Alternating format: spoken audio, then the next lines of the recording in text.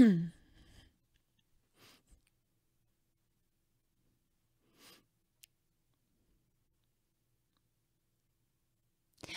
afternoon, everybody, and welcome to this presentation of Pacer Integrative Behavioral Health. Today, we are talking about terpenes in cannabis, CBD, and essential oils. And as always, I'm your host, Dr. Elise Snipes. So let's start out with the important information and disclaimers. Always consult with your doctor about any changes to health behaviors, including the use of essential oils, taking supplements, or changing your diet. Cannabis and CBD interact with most medications, unfortunately, including over-the-counter medications, so medical supervision is essential. That being said, let's talk about terpenes. And terpenes are the aromatic compounds found in plants. That's not just in cannabis or CBD, any of your plants. So terpenes are what you are finding in the essential oils, if you're familiar with those. So we're going to talk about specifically the terpenes that are found in cannabis, but I'm also going to tell you where you can find those same terpenes in other plants if you are not, interested in cannabis. Inhalation or ingestion of terpenes, the aromatic compounds, can have anti-inflammatory, anti-anxiety, anti-depressant, anti-fungal, anti-bacterial, neuroprotective, and cognitive enhancing effects. So terpenes can be awesome. And if you are familiar with essential oils, you are familiar with the fact that a lot of essential oils have been demonstrated in research to have calming effects or uplifting effects. Appetite suppressive effects. It does this when we inhale the terpenes, in terms of essential oils, when we inhale the terpenes, it activates sensory receptors in our nose that send messages to our brain that alter our neurochemicals. They actually interact with the receptors in our, it causes the neurochemicals to interact with receptors in our brain. So terpenes can be really awesome because, again, they are something that can be smelled. In terms of cannabis and CBD related products, terpenes are also found in the plant itself, and you can also find it in other plants like sage and rosemary and oregano. When you eat those plants, you are ingesting the terpenes. Now, do not ingest essential oils. Essential oils are extraordinarily potent, distilled down forms of the essential oil from the plant, and high concentration of terpenes. They can be toxic very easily. I know some people do ingest essential oils, but it is extremely dangerous and needs to be done definitely under a doctor's supervision. That being said, when terpenes are ingested orally, and again, that can mean just eating oregano or cumin, they exert their influence in the digestive tract and throughout the immune system. So just because you're not smoking it or inhaling it doesn't mean the terpenes aren't doing the work. So that's kind of my take home there, is no matter how your body connects with the terpenes, they do have effects. Of the 120 different terpenes that are found in cannabis, for example, any of them may influence their overall effects of cannabis by helping the cannabinoids to penetrate the blood, or penetrate the blood-brain barrier more easily, by altering liver metabolism of the cannabinoids, or by contributing to their own therapeutic properties. This is called the Entourage effect. And basically it says, when you have the effects of the cannabinoids like THC or CBD, plus terpenes that also activate those receptors or assist in creating those effects, they may work synergistically. And that's not just true of cannabis, that's true of a lot of things, that they found that essential oils can actually enhance the effectiveness of certain herbs and medications. So let's talk about some of these terpenes. And the terpenes give things their unique smell. If you are familiar with essential oils, you know, for example, that there are like 12 different kinds of lavender. Each one of them has a slightly different aroma to it. Same thing, there's not as many different types of frankincense. Chamomile, there's Roman and German. So each one of these has a different balance of terpenes in them. But in terms of the main terpenes that can be found in different types of cannabis or CBD oil, we have myrcene. This is typically found in your indica strains of cannabis.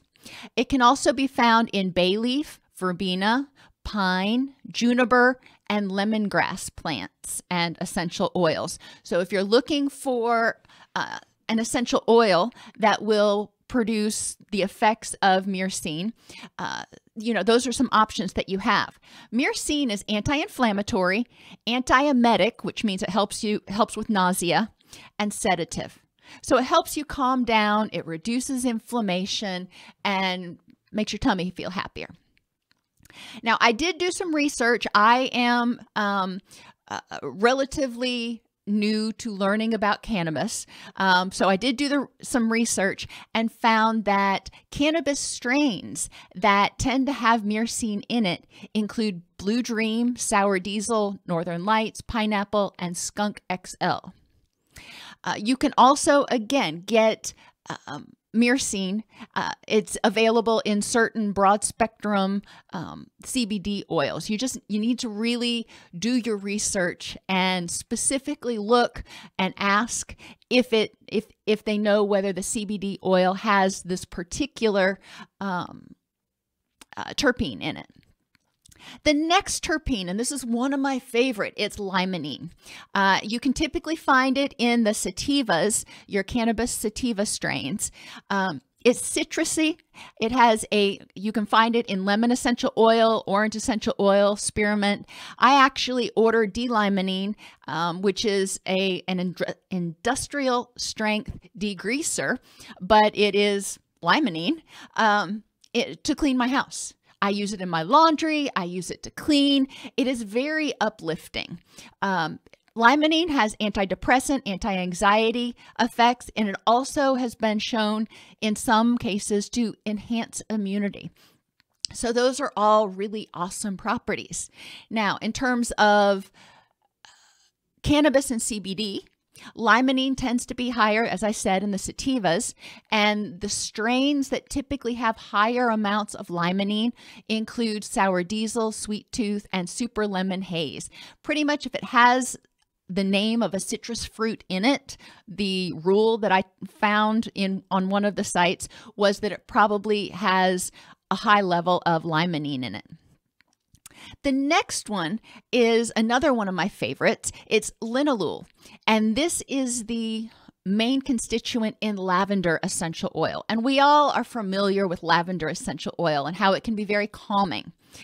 Interestingly enough, linalool is also very common, or very, very high concentration in coriander, cilantro, and basil. Now, I love basil and I love lavender.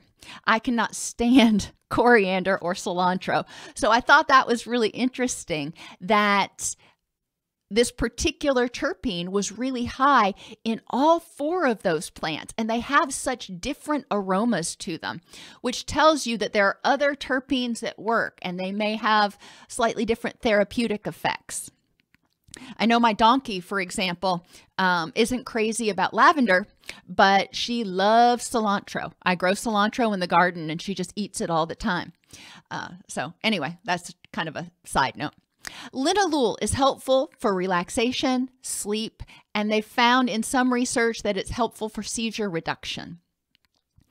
In terms of cannabis strains, Fire OG, OG Shark, and Amnesia Haze are purported to have higher levels of linalool than other strains. Caryophyllene is the next terpene we're going to talk about, and this is a spicy terpene, and it is found commonly in black pepper, cinnamon, oregano, cloves, and thyme. So I thought it was interesting, going back here, that, oh, no. Anyhow, some things that have a clove-like smell really don't have, really aren't related to clove at all. But in terms of terpenes that are actually in cloves and oregano, it's caryophyllene.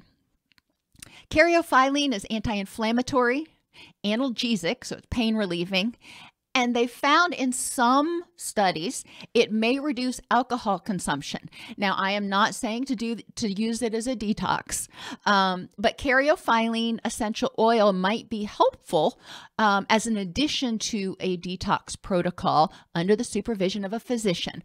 Remember, alcohol detox can very quickly be life-threatening. Even if you are not an all-the-time drinker, even if you're a binge drinker, sometimes your blood pressure can skyrocket when you are detoxing from alcohol. So please, please, please, if you are undergoing alcohol detox, make sure to do it medically supervised. Strains of cannabis and CBD oil that have caryophyllene in them include Northern Lights, Fire OG, Harlequin, and Super Silver Haze. And I'm sure there are others out there. I was just kind of trying to give you a quick rundown of different types, because you can, if you've been to a dispensary, you know that there are different strains of cannabis and CBD oil derived from those different strains of cannabis that have slightly different properties. And that's really what we're talking about here, is figuring out which ones might have the best terpenes that work for you. If you are in recovery from addiction, again, you can use essential oils. You don't need to use CBD oil. You don't need to use cannabis to find these terpenes. I just think it's interesting as we start to learn more about cannabis, how incredibly powerful this plant is that we've ignored for so long, and how many, unique effects it has. Alpha and beta pinene are obviously terpenes that are derived from pine type plants. They smell very piney. Think pine sol. Pine, balsam, rosemary, frankincense, cypress, and juniper berry are the ones that are more common. I mean, there's also spruce and a few others.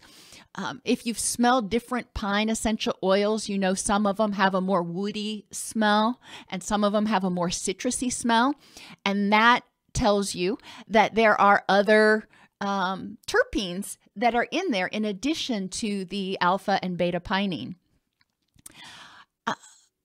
Pinene terpenes tend to be anti-inflammatory, improve breathing, improve memory, and alertness. They can also help buffer against the memory effects or the memory problems that can be caused by long-term cannabis use, according to research.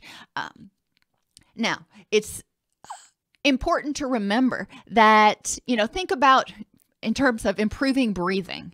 If you are smoking, it's likely not going to improve your breathing. So it's important, if you're trying to find a way to improve your breathing, it's important to consider how are you going to get that terpene into your system in order to do that. And that is where you consult your physician, who can tell you the best way to do it. But strains of cannabis with pinenes in them include pineapple, purple kush, cherry bomb, blue dream, and sweet skunk. Humulene is a terpene that's found in hops, and we're all familiar with hops in terms of beer and things like that. It has an earthy aroma, and humulene can be found in sage, cloves, again, basil, and black pepper. It is also anti-inflammatory. Sense a little pattern here?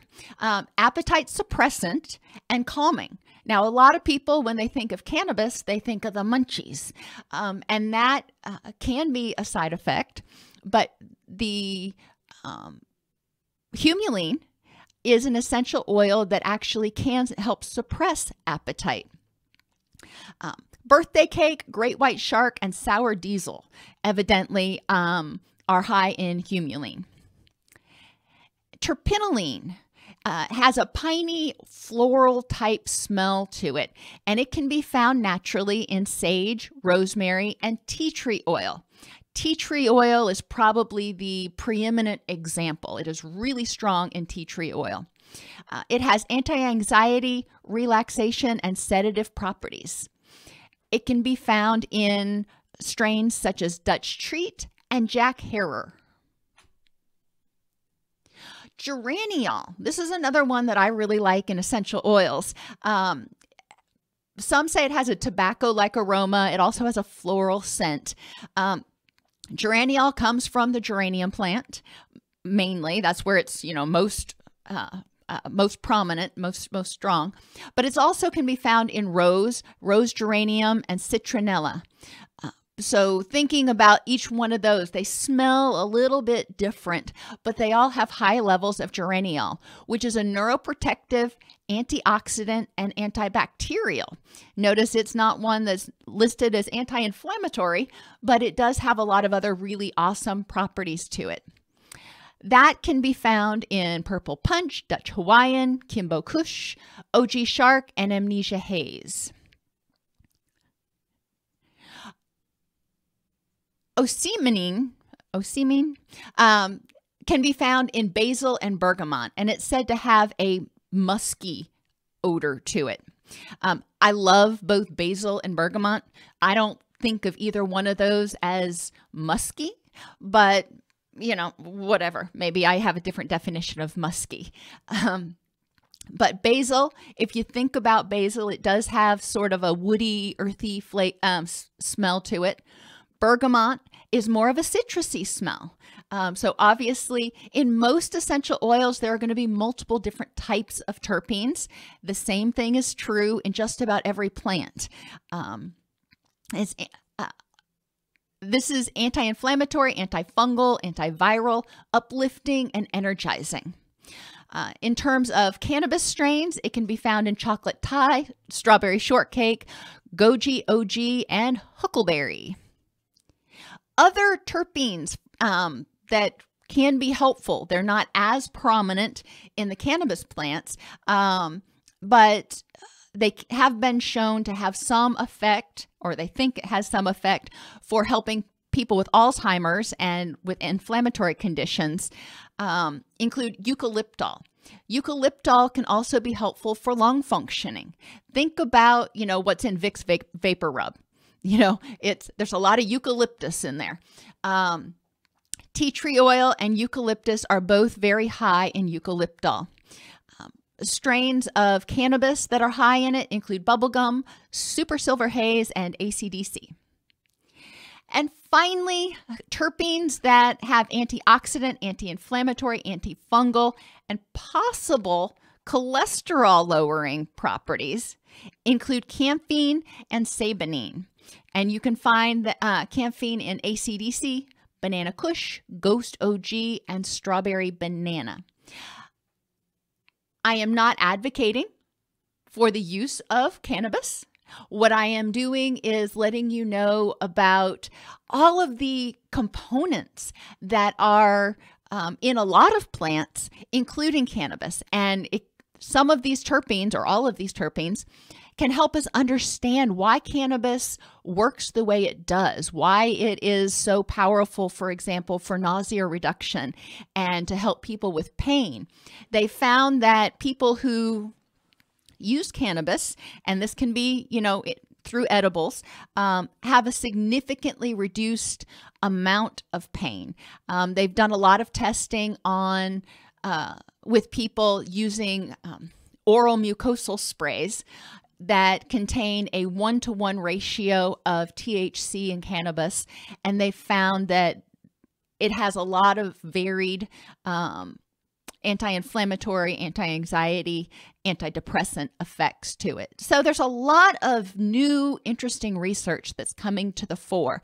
But all of these, and that's why for each one of them, I also wanted to point out that the different essential oils that you could also find these terpenes in. If you want to stay way away from CBD or way away from cannabis, that is, totally cool. I mean, a lot of people need to stay away from it for one reason or another. If you are taking any other medication, CBD and cannabis will likely interact with it because of the pathway that metabolizes it. So, it may not be an option for you.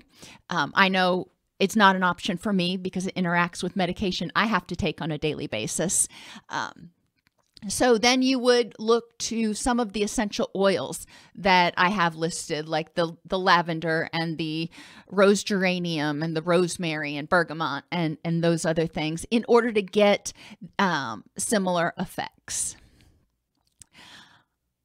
Now, I know there was a lot of stuff in there, and it may take you a few minutes to digest that, but are there any questions about terpenes?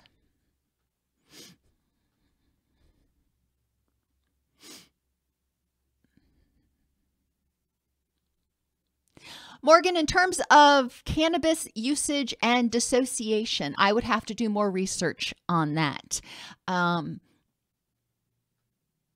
and see what the correlation or what the correlating variables are, because saying that there is or is not a connection between cannabis usage and dissociation for anybody or everybody is probably too broad. I would need to examine specific populations and see if there's a greater risk in dissociation for them, such as people with extreme PTSD. Alrighty, everybody, have a fabulous rest of your day, and I will see you next time.